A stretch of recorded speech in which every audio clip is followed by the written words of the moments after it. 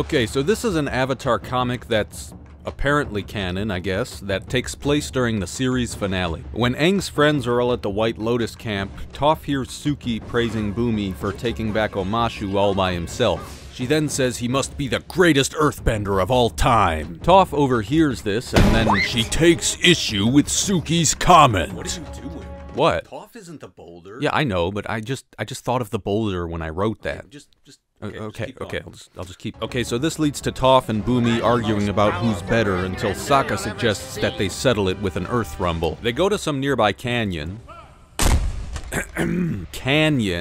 to duel while Sokka acts as the referee. He bangs the gong, and then they just each do nothing. They both insist that the other go first.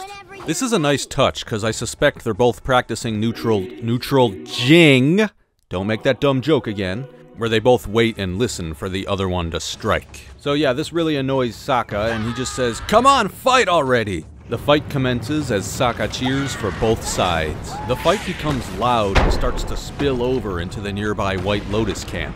The White Lotus takes notice. That rhymed. And they go to see what's going on. Everyone agrees that this is a bad idea because all the noise could give away their location to the Fire Nation. Oh my god, that also rhymed! That's so awesome! Oh my god, this should be like a poem or a rap or something. Okay. So Bumi, he's a crazy king and he's ready to handle whatever Toph can bring, but Toph, she's no slouch either and she's ready to take on this crazy geezer. Okay, I'm sorry everyone, that was really dumb. This shouldn't be a rap. It should be rock!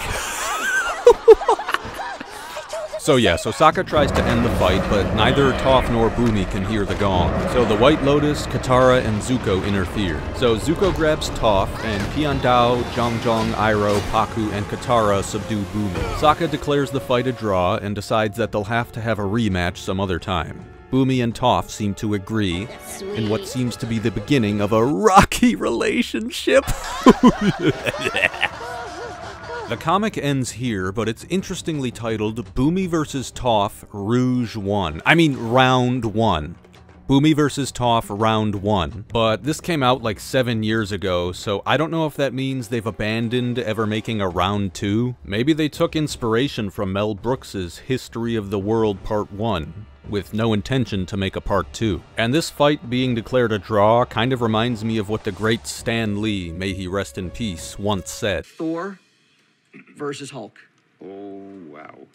Who really wins? You know, whenever two superheroes fight, usually when you have two of your own big characters, you try to make it end in a draw so that the readers can spend the rest of their lives arguing, well, I think he won. No, I think he won. And that keeps the interest going, and that gets me off the hook. So yeah, that same philosophy was probably used in writing this comic. With that said, I'd still like to throw my 2 cents in for who would win between Bumi and Toph, but I'll save that for a future video. If you like this video, subscribe to my channel for more Avatar videos. I'm almost at 10,000 subs. I just need Leonidas and his troops to subscribe to me. So if there's any Greeks watching, can you tell Leonidas and his troops to subscribe to me, please?